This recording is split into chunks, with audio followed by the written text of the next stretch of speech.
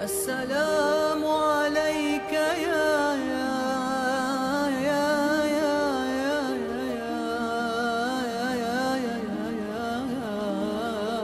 خير الأنام. Now, to finalize the introduction, we discuss how the series, to whom it's addressed, how we'll be discussing things, and what the contents will be. The series, as was mentioned in general, is addressed to Muslims in general, is addressed to impartial people inquiring about Islam. It's addressed to seekers of truth. One of the splendid names of our Creator is the truth, Al-Haq. If you are a person deep inside right now, listening to this lecture, seeking the truth, do know that you are seeking our Creator. It's also addressed to people with fundamental questions. Where did I come from? Meaning, how did I come to exist? Meaning, was I an amoeba and then by evolution became a man? Or is there something else to how I came to exist? The first issue provides no meaning to my existence.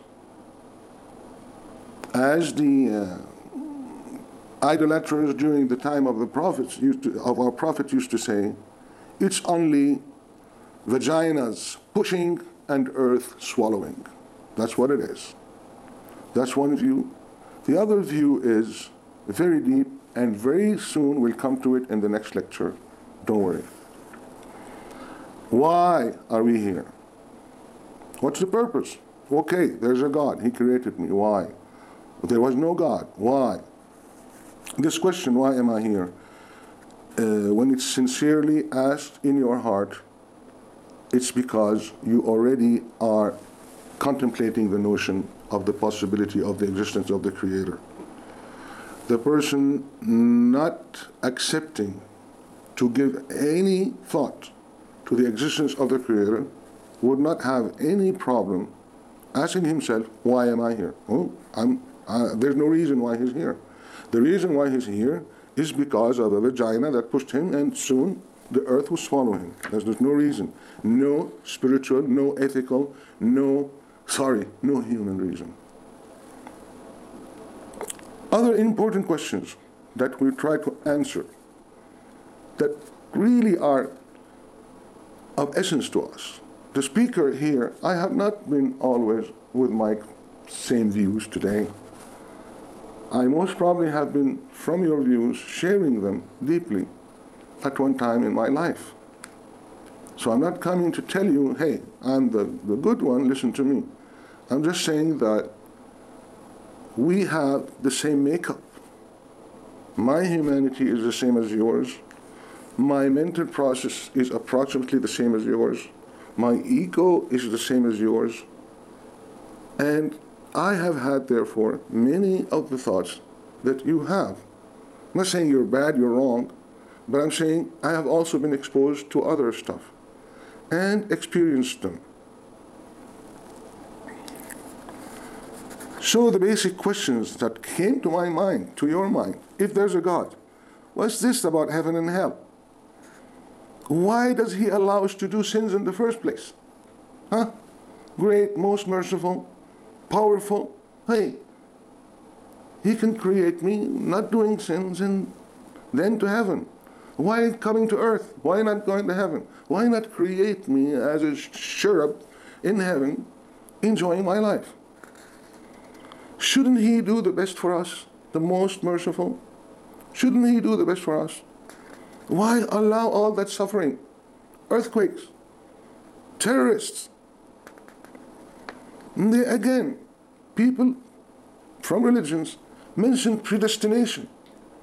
Wow, he predestined me to do bad things He could have created me as a good person and then take me to heaven. Because he created me as a bad person. That's another issue that will be answered.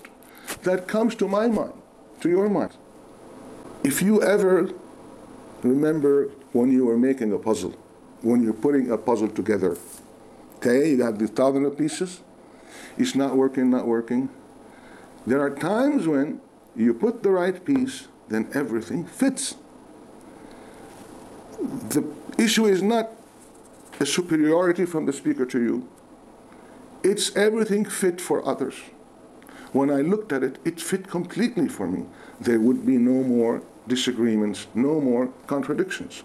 When you get the piece of the puzzle in the right place, then you say, fine, I am here to watch the blessing of God on whoever will get that piece of puzzle in its right place.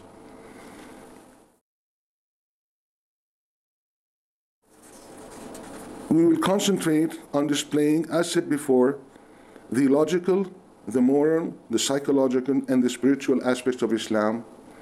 This seems to be a very, very daunting task, but it will be a delight that I look forward to from God to me and to you. Please be patient with my sentences, just like I was patient many times when one of my teachers would read a book. I would be understanding what the person is saying, just like you're patient when your beloved, there's a beloved person in your life speaks, and the beloved person misuses a word. You don't stop the word for that. You follow him. You don't stop him. You fill in the voids. You correct it. I'm not saying, if I'm saying black instead of white, then correct it for me. No. I'm saying my small semantic problems, please correct them for me. Don't hang on those. The issue is more important than that. One person once, I read, was criticizing one of the greatest scholars of Islam, who we're going to talk about soon, called Imam al-Ghazali, called the authoritative argument of Islam. That's how they called him. He was in a time where debates had to be performed by him, and he provided outstandingly great arguments in many fields. And he wrote a beautiful magnum opus of his life is the revival of religious sciences in 4 or 5 volumes, containing the summary of his perception and the perceptions of many Sufi mystics about Islam and the morals. And I read the criticism that, hey, his language is a little weak at some places. And I read the answer, but Imam Ghazali's purpose was not to present a literary masterpiece in the Arabic language. Although, by the way, the beauty of the language that he's using in the book is outstanding. In our company, we have a training company. In the first years of the company, we'll be establishing something, adding a new feature to our company. We always noticed each time we add a new feature, there's new criticism that comes up. So, perfection is only to God. I am the proof of that. The sincere listener seeking for truth, you are seeking something very important. Please fill in the voids when it's reasonable to fill them. When not, then throw my words away. Again, also, even if my words are wrong, are they all wrong? We say in Islam, to every scholar, there's a mistake. I cannot imagine talking about this subject with no mistakes. But they say, in contrast, when talking about teachers and students in moral education, in moral training in Islam, the fault of the teacher is stronger than the correct thought of the students. Why? Because the teacher has the foundation So you can say, for example, 99% or 95% of what he says is correct. His style overall would work. You would take a person as a guide across the deserts or across the forest, knowing he's human and he's fallible and he might make mistakes, if you know he's a very good expert. Making a mistake on the road is expected. You would not accept to take a person who doesn't know the field. I hope that was explained adequately.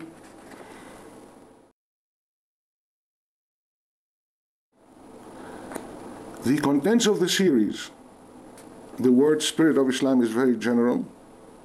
Let's explain how we're going to go about it. But before that, we need to mention an important hadith that sums up many issues of Islam. With a little comment about this wonderful hadith. The companions, I do not have the name of the companion, it could most probably be Umar ibn Khattab, said we were sitting one day with the Prophet, peace be upon him. So listen to this hadith, listen to the level of details that was mentioned. Again, not as a despising other books, it's just showing the value of this level of details. We were sitting one day with the Prophet, peace be upon him, when a foreign stranger man came up upon us. Now watch out. They're sitting in this city, a strange man came upon us that none of us knew. So we're not talking about a city like New York with 5 million people. You're talking about Medina. A guy comes in. Nobody knew him. So he's a traveler. He said with white clothes, clean, with no signs of travel. Sat down, his knees facing the knees of the Prophet. So you have a person here and a person coming, sitting, facing him, knee to knee. Put his hands on his thighs. I cannot tell, was it his thighs or the thighs of the Prophet? You can see, you can almost see it, and it's nice. And he said, "O Muhammad, tell me about Islam." The Prophet answers, "Islam is to witness that there is only one worthy of worship, Allah, or that no one is worthy of worship but Allah, and that Muhammad is his messenger. To establish prayer, give due charity, fast Ramadan, and perform pilgrimage, which is called Hajj, if you're able to." He said, "You're right." The companion says, "We wondered, how would he be coming, asking, and then telling him, 'You're right'?" Then he asks, "Tell me about belief." The Prophet, peace be upon him, answered, "That you believe in Allah," the Arabic name for creator. By the way, there's a lot of red herrings and a lot of smoke screens. Allah, using the name of Allah, trying to alienate people against Islam. Allah is the Arabic name of the creator. The closest to it is the only words used in the Bible. Okay? That will be hopefully in another session, another lecture, if necessary. Remember what's related about Jesus on the cross. Eli, Eli, lima sabaktani. Eloi, Eloi, Ilahi, my God. Ilah, that's Arabic also. Ilahi, my Ilah, my God, my Lord, Allah. So the answer of the Prophet was that concerning, tell me about belief, that you believe in Allah, His angels, meaning that they exist, His books, meaning to Muslims, to Christians, to Jews and other nations, messengers, and the last day, and believe in preordination, whether good or bad, from Allah. Oh, that will be a major topic to discuss We will cover it too. The person answered correct. And Omar says, we kept wondering, how come he's asking and then saying correct, confirming him? He said, tell me about excelling. In Arabic, it's called ihsan. The Prophet answered, please pay attention, it's beautiful, that you worship God, Allah, that you worship God as if you're seeing Him. And if you don't see Him, that He's seeing you. This is a wonderful hadith, the last part here. Wonderful. Try it out. When you want to pray God, when you want to ask Him, when you want to talk to Him, remember the two pivots here. Try to do it as if you're seeing Him. If you can't, at least that He's seeing you. I'll give you an example. On the second level, for the person who can't always connect with God as if He's seeing Him. This requires more success. The other one is, fine, then do it as if He's seeing you. Notice that you're driving now in a city where policemen are very fussy, would hold you to the letter of everything in the book. And you notice that you just passed a police car. And you're going downhill.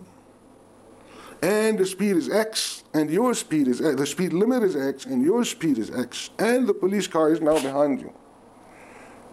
You don't see it in your mirror. You keep driving, and you keep in mind that He's watching you. Easy. That's just an example to show me and you how that can be achieved. When you want to pray to God, whatever you do with God, meaning trying to communicate, if you don't succeed in doing it as if you're seeing Him, and there's a lot of depth in the first part, then it is easy for you to do it, knowing that He's seeing me, and you can sustain that. Now, the depth that I mentioned concerning the first part, to worship God as if you're seeing Him, is because it has two levels, two possibilities. To worship Him as if you're seeing Him means almost you're seeing Him. The other meaning is, if you're talking to the king as if you're seeing him, you're going to be very polite, you're going to be very nice, you're going to be very correct in your talk, you're going to be... So, that meaning here is, when you worship God, you should do it as if you're seeing Him. What will be then your manners? What will be then your sincerity? That's how you should be worshiping God. That is excelling. By the way, it applies to prayer, it applies to everything. For the Muslim, religion is all life. Walking in the street carries a responsibility. The Prophet, peace be upon him, said in another hadith, picking a piece of dirt from the road is a good deed. It's a religious thing. So, in all life, another hadith from the Prophet, he said, Allah has prescribed ihsan, excellence, on everything. On every action, you're required to do it well. These things appeal to the heart. A correct religion appeals to the heart. Again, the person told the Prophet, correct. Then this person asked another question about the last day and its signs, etc. They're not important here. What's important here is the import of this hadith on the contents of the series here. But a very important comment has to be made here. When the person left, the Prophet, peace be upon him, says, do you know who that was? They said, no. He said, this is the angel Gabriel. He came to teach you your religion. His questions were to teach you and us. By the way, for people who don't believe in miracles, yet put that aside. For people who believe in the possibility of miracles, an important point here has to be made. There was no jubilation. Oh, Gabriel came. All over the city, people running. No. The Muslims, what they were perceiving from the actions of the Prophet, you will know when you read his life, will be almost continuous miracles. Knowing that the angel Gabriel came was for them nothing. They knew that he was always the angel providing the revelation. For Muslims, miracles are not the cause for belief. The cause for belief of Muslims was the social correctness of the message, the rationality of the message, and the spirituality that they were seeing firsthand, and that Muslims keep seeing until today when they meet persons who have this connected chain to the Prophet. You may not hear this in many lectures, but it is a predominant assertion among the most famous Muslim scholars of the world. Just because this is a spiritually inclined series, we are mentioning it. I have heard in some attempts to attack Islam, Muslims have no miracles in Islam. Muhammad did not perform any miracle. There's a book this thick here, available, counting the miracles of the Prophet, peace be upon him. And yet, when a Muslim is following his religion, when a Muslim is breathtaken by issues of Islam, it's not the miracles. The miracles in Islam are, again, the impact in our family life, personal life, social life, and rationality. The physical miracles exist. Muslims don't give them a lot of weight for belief. Again, what I can say to summarize it is, Muslim scholars, when they mention the miracles of the Prophet, mention them as a matter of fact, not in the miraculous way. Okay? And because Muslim scholars insist, do not be misled by unusual feats. By a person who flies, a mosquito can fly, the devil can transport from here to there, a fish can go in the water. If you want to be impressed by the good deeds of the person, whether he can be a good example, ethically and morally. That's what you should be looking for. The highest spiritual persons in Islam have always shied away from requesting semi-miracles in their life. They consider it as a frivolous demand of the ego, and they shy away from it. They want semi-miraculous issues in the way that they can conform to the Prophet. If that happens in an unusual excellence, they will accept that as being a semi-miracle. As such, based on this hadith, this series will contain the discussion about belief, the 5 pillars of Islam, which is prayer, giving the poor money, fasting, etc. The first one being the declaration of faith. It would also include the morals, ethics, which pertain to the last section of the hadith, tell me about excelling. And there will also probably be miscellaneous issues pertaining to logic, common sense, as the need will arise. There has been many books written on the subject of the spirit of Islam. One book dear to me was written by Tabbara that I like to mention. It was given to me as a gift when I first got married. I was charmed by the simple style that it had, and yet the depth and of its content and the success in conveying what he wanted to convey. If you feel this is a little tough here, it's going to get easier as we go along. But this person, Tabara, had a great book. So the first concept of this series of lecture was inspired by my memories of his book. It does not mean at all that this is based on his book, but if you can buy the book, it's from the Librairie du Liban, from Lebanon. Hopefully we may be able to add it to our website, muhadith.org. So this is not a translation of the book, this is not based on the book. It is inspired by the beautiful approach that he had, concentrating whenever he's moving in discussing the topics that I mentioned, belief, pillars of Islam, morals, etc., concentrating, when possible, on bringing up the spiritual facet of Islam.